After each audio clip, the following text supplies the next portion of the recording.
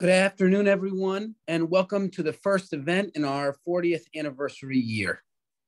Thank you for attending today's webinar, and thank you all for your support of our work. During this year, we'll be hosting a number of events, including these webinars and our annual celebration. All of these events will explore our commitment to proving what's possible. Today, we'll explore how innovation, collaboration, and the relentless dedication and courage from our team and staff and donors have allowed us to tackle extraordinary challenges across 4 decades. These events are opportunities for critical supporters like you to meet our staff and learn more about how together we are building a healthier tomorrow for Southern Haiti. We are celebrating our 40th anniversary this year, where we saw over 158,000 patient visits over the previous 12 months. However, as all of you know, this milestone has been a bittersweet one for HEI. We've made so much incredible progress, but Haiti faces an unprecedented and ongoing humanitarian crisis that continues to cripple the country. We're one of only 6 hospitals in Haiti that has remained fully functional over the past 12 months during the unprecedented crisis. And our 160-bed hospital today is currently completely full despite the challenges. Our hospital and community health programs have provided reliable care amid almost complete health system collapse. And all of you have made our team's incredible and heroic work possible. Today, we will be kicking off our webinar series with a look at our unique approach to responding to crises over the years, with our local Haitian leadership team at the helm. I would like to now introduce our Chief Medical Advisor at HEI, Dr. Wilfrid Cadet, who will give you an overview of today's presentation. Dr. Cadet? Thank you, Conor, and I welcome everyone to this webinar. So today, we'll be presenting to you how Health Equity International has responded to crisis over the past 40 years. I'll start with the presentation, and then Militza will follow, and Dr. Miliane will conclude with the presentation. Next slide, please. So again, I am Wilfrid Cadet, Chief Medical Advisor at Health Equity International, and I'm glad to spend this time with you to share some of our success stories in responding to crisis in Haiti. Crisis has affected the country in many ways and for very long. We had political crisis, economic crisis, and natural disasters. Next slide, please. Though HEI has always been a healthcare organization, it has remained close to the various needs of the communities it served. In all circumstances, it has responded at various degrees to those crises, depending on resources that we had, stages of our growth. We dealt with public health crisis outbreaks from time to time in our community. The outbreaks were mostly local and very well circumscribed. So our leadership has taken place in our capacity to research, package, and be the source of information and knowledge to our community. People turn to us for guiding them and helping them do the right thing for themselves and their families. In our early stages, there was not any community radio station, no telephone. We had to rely on the word of mouth to disseminate information. That's where we conscientiously partnered with the community. The framework for the organization response to crisis evolved over the years through learning from past interventions. But we always anchored our response in the community we serve. We trained and informed the community health agents. At the beginning, they were only 13. We worked with the trusted voices in the community like teachers, religious leaders, and influential community leaders. Upon receiving the message, they went out and shared it with their neighbors. Introduction of the PEPFAR grant, President Bush's global push for HIV eradication, became a turning point. This grant, coming for prevention of HIV infection and treatment of infected patients in 2005, put the hospital on the map. Patients came from far away to receive care and services. They heard about the holistic approach of the hospital, which valued dignity of the HIV patients. Through the PEPFAR grant from the US government, we received hardware equipment, computers, server, satellite dish. Being able to provide rapid updates during crisis allowed our partners to support the organization in its relief efforts. Next slide, please. In 2007, the board of St. Boniface Haiti Foundation, now Health Equity International, reviewed the mission and re-emphasized the focus on education and particularly community development. It was a timely move because of what was going to occur in the country. 2008 brought two bad events: the financial recession that affected the whole world, and a hurricane season that brought three storms, one after the other. And those storms severely hit our communities. There were loss of human lives, houses were washed in flooding, and farms were destroyed. To live up to its revised mission, the organization engaged into resource mobilization and partnership promotion as two core elements of our response to crisis back then. We planned active outreach to our community leaders to improve participation. We also reinforced our ties with other not-for-profit organizations in the country, like Catholic Medical Mission Board, Catholic Relief Services, Food for the Poor, and Caritas Switzerland. Next slide, please. Another key moment of our organization response to crisis in Haiti occurred after the 2010 earthquake. We grew then our regional leadership. Everyone was hit, directly or indirectly, by the 2010 earthquake. There was a personal connection to the disaster. And this is the time for us now to publicly send our sympathy and prayers to the earthquake victims in Syria and Turkey. In the chaos of the disaster in 2010, there was a major population movement. Displaced people from Port-au-Prince to everywhere else, creating needs and putting additional burden over health infrastructure, schools as well. St. Boniface Hospital intervened in the acute phase and the recovery phase through the spinal cord injury program.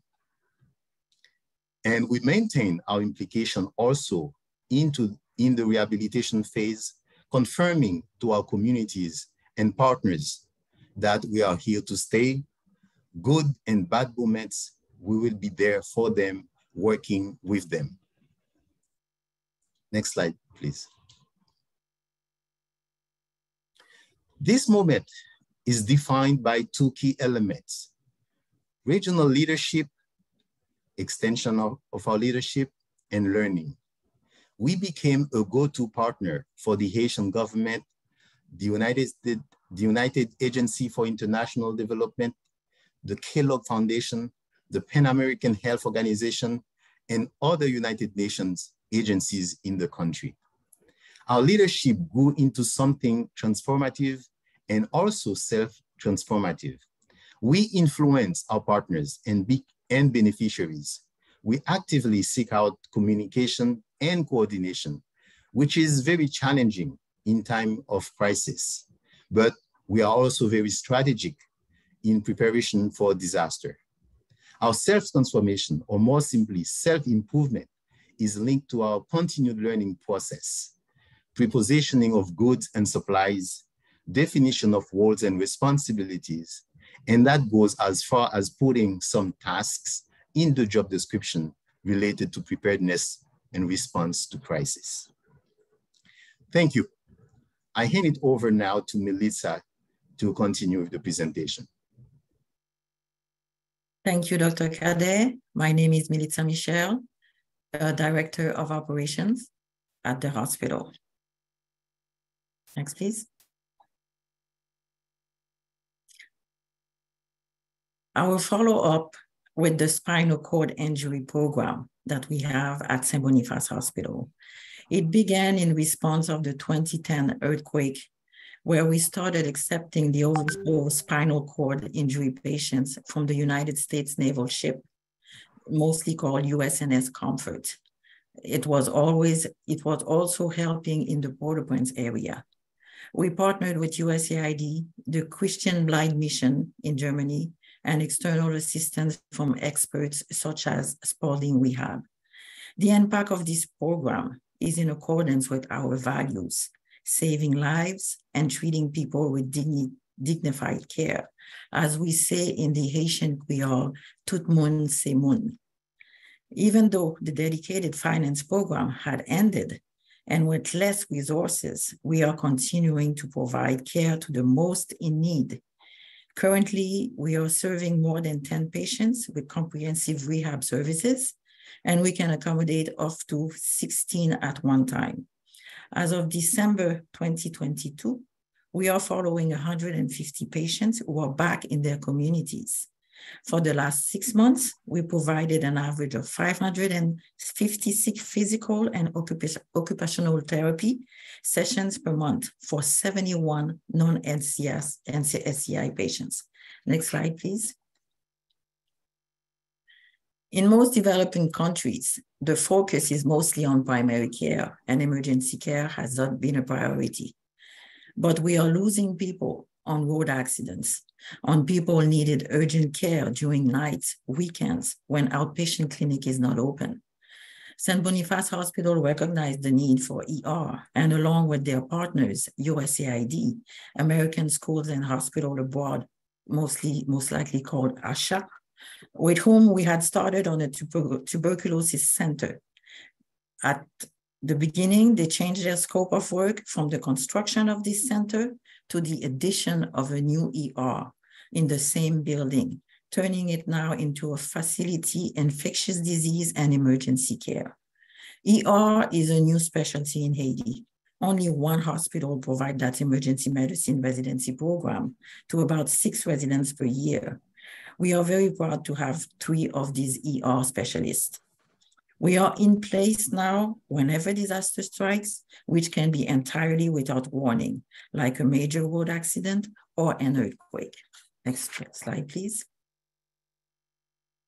Saturday, August 14, 2021, at 8:29 a.m., a 7.2 magnitude earthquake struck southern Haiti. Being on site, we were able to direct people out of the services and also reminded them of likelihood of aftershocks. This effort was made by the entire staff who mobilized immediately for evacuation of patients, especially the pediatrics. If it had been a weekday, there would have been more patients at the hospital. Because of our operations daily team meetings, where we do some reminders of certain points on disaster or emergencies, the security team knew immediately to shut down all propane tanks at the hospital. Our facility manager, after evaluation of patients, was immediately put in contact with our Build Health International team to check for structural damage. On the clinical side, we made sure all the babies in the pediatric ward were provided a proper space on the ground, and the ER was getting ready to receive patients. Health facilities across the South called us for help, trusting our leadership and ability to coordinate. We send medicine, supplies, also ambulances to pick up injured patients. Next slide, please. Over 12,700 people were injured during the earthquake, and 80% of these injuries were of orthopedic nature.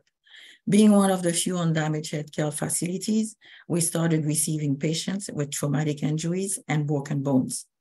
As a response also to the earthquake, we hosted a team of specialized orthopedic and trauma surgeons from the United States and other parts of the country.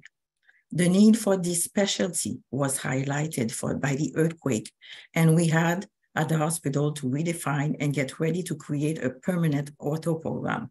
Orthopedics is a specialty different from general surgery, but inside we already had the operations room. We provided the necessary space for pre-op and post-op patients. From November 2021 to December 2022, we already had performed 445 ortho surgeries.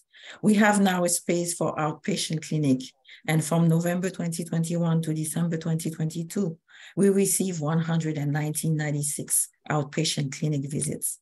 This helped provide follow-up and continuing care. The physical therapy and occupational therapy services are also available at the SCI and Rehab Center. This program is supported by partners, including foundations and individual doctors. We had to hire staff, and now we can host residents from other institutions of the country. We still need more financial support as ortho equipment and supplies are very, very expensive. Next slide, please. Currently, at the hospital, we rely on generators powered by diesel fuel to supply with electricity. We have the capacity now to store for 2 months. Extreme fuel shortages during the current crisis jeopardize the hospital operations. Refueling is not always available, and the cost of fuel doubled. We have a small oxygen concentrator that can refill 9 cylinders every 48 hours. We must purchase oxygen in Miraguan, which is 90 minutes from Fond-des-Blancs, and the cost of a cylinder tripled in the past 6 months. Linking these two operational needs for a hospital to be fully functional, we have now an oxygen plant solar-powered project financed by the Kellogg Foundation and executed by Build Health International. The solar panels will be installed on a land donated by a community leader. Solar array will also run high-powered oxygen concentrator that can produce 50 to 100 cylinders per day, more than enough for our own use. We will be able to both assist other facilities and provide us also with a source of income. This new ground-mounted solar array will provide enough electricity to run the hospital during daytime, about 8 hours per day, and operate the generator only at night, reducing then fuel usage. Our fuel storage could at least now last 3 to 4 months. With this project, we will be able to operate for a long period of time of crisis. Next slide, please. Because of the increased security in the country, the only way to move supply to the hospital is by air. We established a strong relationship with the United Nations Humanitarian Air Service managed by the World Food Program, and we can transport critical supplies and employees between Port-au-Prince and Fond-des-Blancs. Our staff is mobilized every time the helicopter lands to unload the products. With all humanitarian agencies struggling to transport their goods, we just started to partner with Airlink Airbridge to transport our supplies from abroad. We continue on a daily basis to find ways and coordinate our supply chain. Next slide, please. With climate change, increase in extreme weather events, different type of natural disaster, not only earthquakes, but also hurricanes. We have been lucky for the past 2 years, but we still are getting heavy rain every time. At the Hospital St. Boniface, we are in the process now of establishing a disaster preparedness committee where everyone will know their roles in any kind of disaster. They will also know how to respond, medical or operations. After that, we will be training all staff to be prepared for disaster. This committee will also be focusing first on hospital response and later expanding it to the Fond-des-Blancs community and eventually across the South to support it with the support of the Kellogg Foundation. A disaster preparedness subcommittee will provide training and support to the Southwest Corridor Alliance. It has been very challenging for people to prioritize this work. More of a challenge now is to motivate funders around preparedness. These next steps will increase our ability to respond when a disaster occurs. like in the end of this month and by early March, we will be reviewing our inventory. We will then prepare emergency kits to have on hand prior to hurricane season, which starts on June 1st. I thank you for your attention. And now Dr. Miliane will present follow-up on her presentation.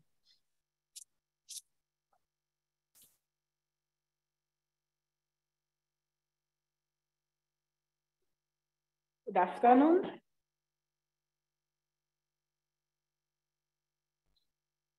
Good afternoon. I am Miliane Clermont, the Deputy Director for St. Boniface Hospital, located in Fond-des-Blancs in Haiti.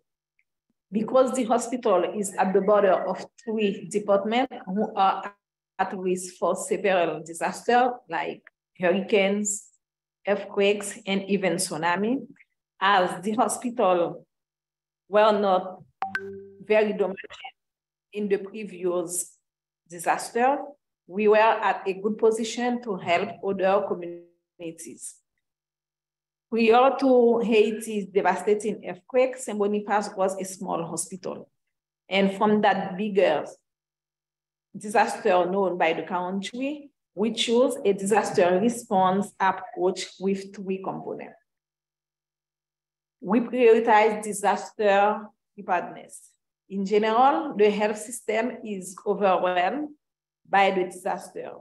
In period of calm, we train our staff, we buy medicines, supplies, water, and food to anticipate any problem in crisis period and take action very quickly.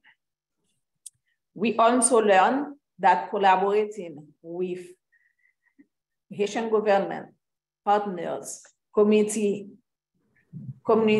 actors across different sectors will be the key to be successful in any disaster response. After a disaster, you can have several groups putting together their resources to help the victim.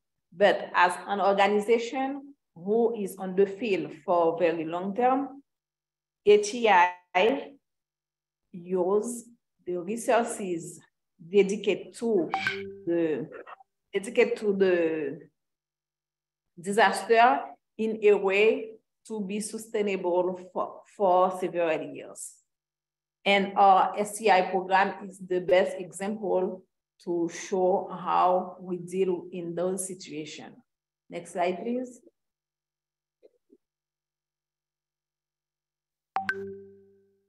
The Matthew hurricane in 2016 and the COVID outbreak are 2 examples who can help you to better understand our strategy of disaster response. In October 2016, a hurricane, Matthew, of category 7, hit the southern peninsula with more than 500 deaths and more than 500 injured people. We participate in that response by our meeting with Haitian Civilian Protection Agency, health clusters, and collaborating with other organizations to understand the need and coordinate our action. We did direct mobile clinic with Haitian Health Ministry and transport to the St. Boniface Hospital any patient who needed a higher level of care. We quickly opened a second operating room sooner than we have planned, which allowed the hospital to expand surgical surgeries.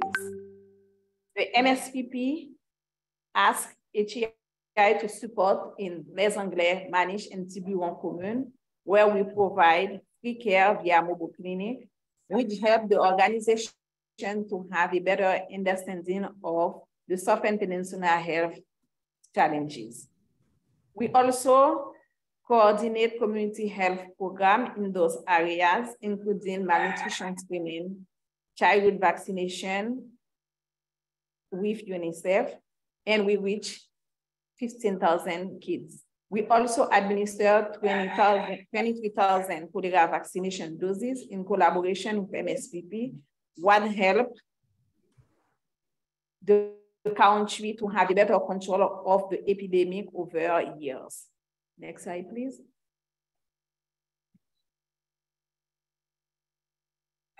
To be sustainable in our action, we have trained 26 new community health workers who continue to provide care in their localities and manage NTB1 even now.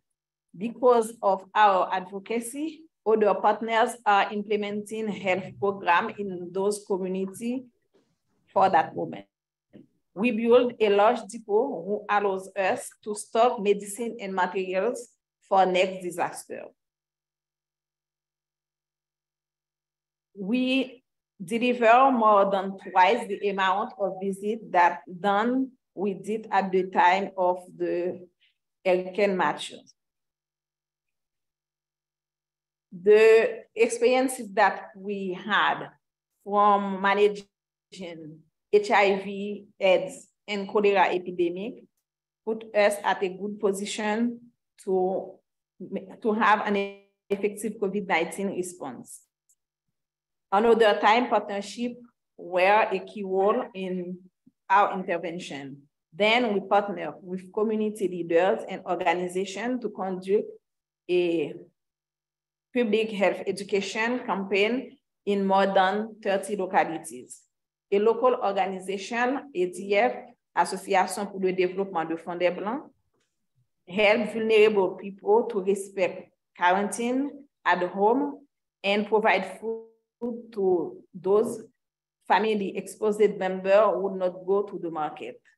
They work also to reinforce social distancing at community events and markets. In collaboration with UNHEF International, we built a 50-bed COVID treatment center. Thanks to the support of MSPP, World Organization, Health Organization, and USAID, we were able to source critical supplies like PPE, oxygen, and tests.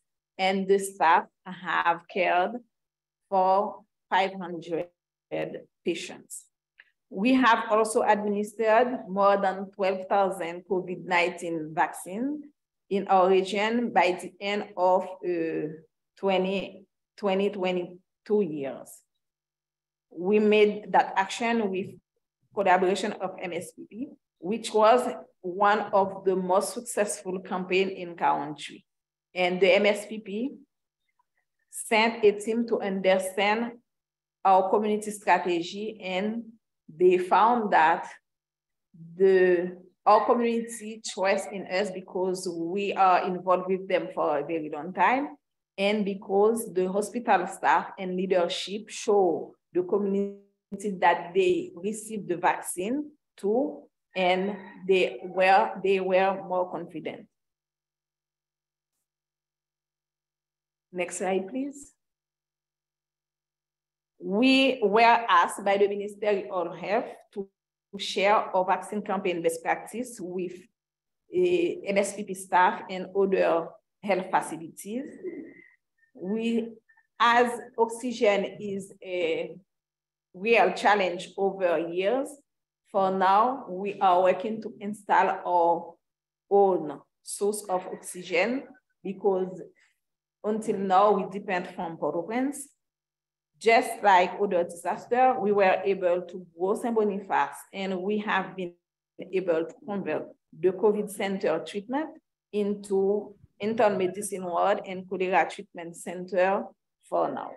Thank you for your patience with me and all the support you provide to HEI to serve the people in Southern Peninsula.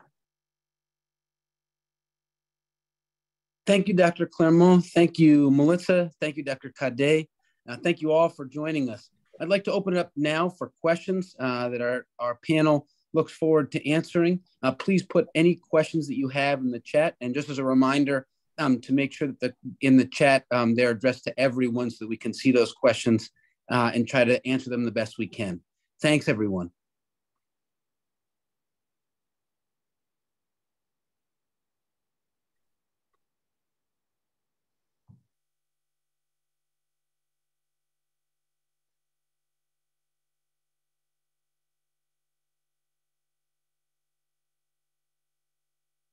Just wait a few moments to see if there's any questions coming through.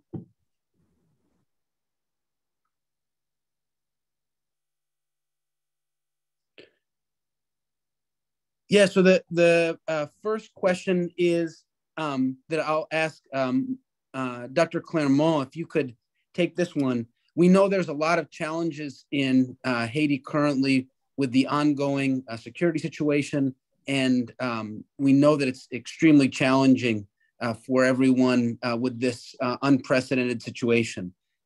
Dr. Clermont, how is the staff coping with all of the challenges that are being thrown at them? A very dynamic staff, and they are very motivated because they know that the population is facing the same challenges than us, even for all the goods that the population needs.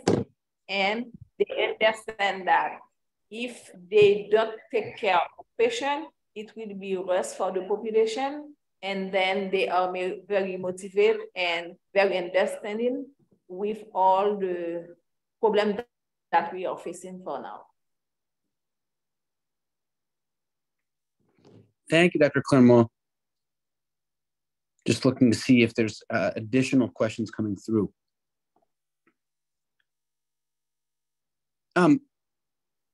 Yeah, so I'll put this one to Dr. Cadet.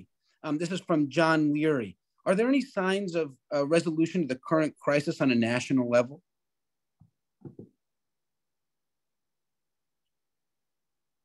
Yes, there has been some improvement in terms of security, fuel crisis. The political aspect of the crisis has not improved. We're still in a kind of dead end. And that really affected the economy as well. But in terms of security, there has been some slight improvement, even though you have to be vigilant when you go out on the streets. And there is some transportation because of the fuel availability. So goods are being transported from different parts of the country to other parts, which really improves the living conditions. But the root causes of the crisis have not been, I would say, resolved yet. Thank you, Dr. Cadet, and thank you, John, for that question.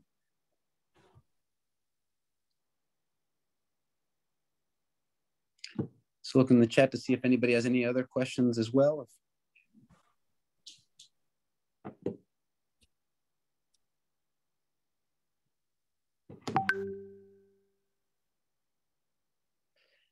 So another question will come across that I will give to Dr. Cadet as well.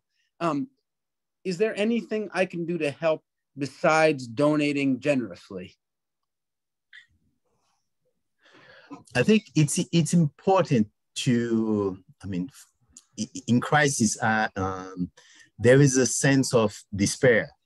And it's always good to have the capacity, the resources to respond. But I think the most important thing is to be prepared. And so to have the resources available now, so when the crisis hit, so we are ready to go and provide that response. And one thing that we mentioned in the presentation, which is also key, is training of our staff, having a roadmap very clear in how we're going to respond to the crisis. As it can take many shapes: natural, political, economy. So yes, I would say preparedness is key. Training is one, and having the resources, the goods, but also the money to really respond to the situation. Thanks for the question. Yeah, thanks for the question. And Dr. Cadet could not agree more. And a shout out, Militza, to you and your operations team and Dilek and others who have made it so that our supply chain has remained resilient throughout this crisis. We've still been able to move goods and supplies despite tremendous challenges, whether that's by helicopter or barge or by plane from Europe. We're constantly pivoting to the most cost-effective solutions. And the funding that many of you on the call and other partners have provided to us gives us the flexibility to change plans and find the most cost-effective way to move critical life-saving supplies as quickly as possible. So shout out to Militza and team, but also a big thank you to partners for allowing us to be that flexible as well. Additional questions?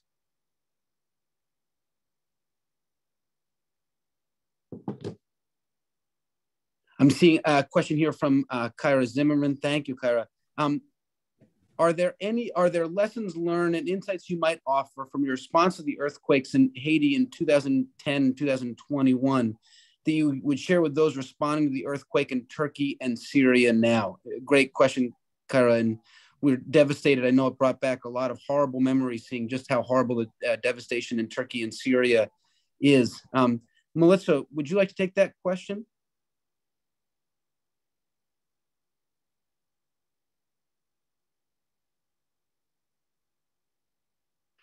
The question being lessons that we've learned from the 2010 and 2021 earthquake in Haiti, that those responding to the earthquake in Turkey and Syria might be able to take from lessons learned from our own response to earthquakes and devastating earthquakes. Most of all, the similarities that we saw in the earthquake from the 2010 mostly, and the ones in Turkey and Syria, is that the building codes were not appropriate.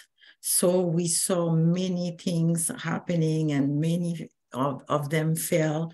So, and I think also the preparedness is very, very important from that. And first interventions. So that's how we have now to proceed. And this is what is happening. But depending also, we know the similarities on political crisis. So the interventions might be very difficult, but certain interventions, if the population or anyone might be trained on that, it would have been maybe a faster response on the earthquake in Turkey and Syria, even in Haiti also. That's why the preparedness, disaster preparedness is very important for any country right now. Thank you, Militza. And I would just add to Kyra, and to Militza's point as well, I think finding local long-term partners who've been there for the long haul and are best placed to discern what the needs are of the local population is really critical in supporting those groups. Groups like, we found that when in the 2010 earthquake and the 2021 earthquake, the fact that our team was fully Haitian, knew the area well, knew the communities, knew leaders within the communities, allowed us to respond very, very quickly and very effectively, and getting support from the outside to be able to provide that support. And so I think looking at who are those local partners in Turkey and Syria that have already shown that they understand the local communities that have been affected, and how can that we be of most help to them as they deal with this crisis. And frankly, how we continue to deal with our crisis in Haiti now, understanding the only way that we're able to continue to operate is that we have a local team that really knows how to maneuver around very, very difficult challenges. It's not to say that it's not daunting for the team, but that local understanding has allowed the hospital to continue to flourish and community health programs despite very, very difficult challenges.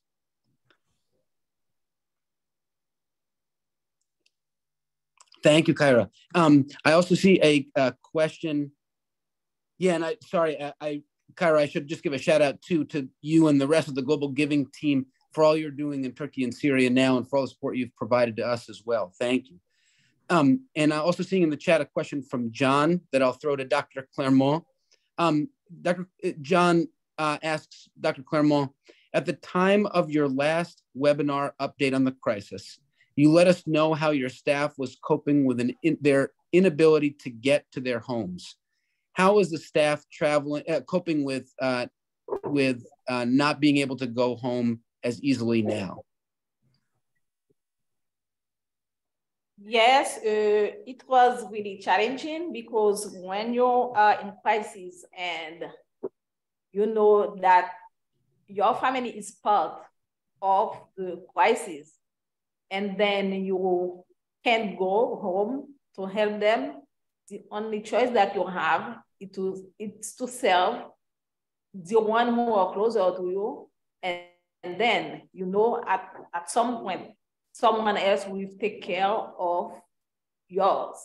And then what we made is to help them the best we can, to visit their family, to have news from their family. The staff who can go can visit them and make sure that someone is taking care of their families.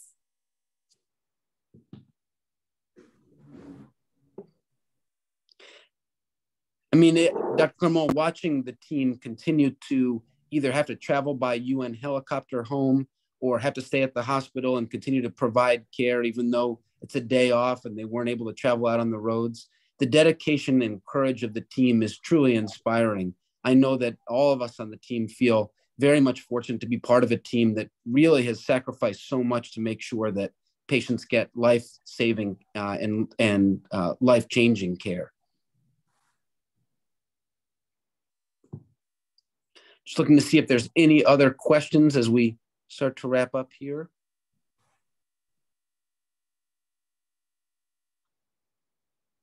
I think we're coming up on time, but I'd just like to thank all the panelists for joining us today.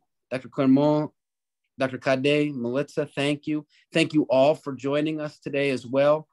We look forward to continuing these webinars on a quarterly basis. We'll continue to update you with news through all of our different platforms. Thank you all for your support. Thanks for being part of this team, and look forward to talking again soon. Thanks, everyone. Thank you. Thank you all.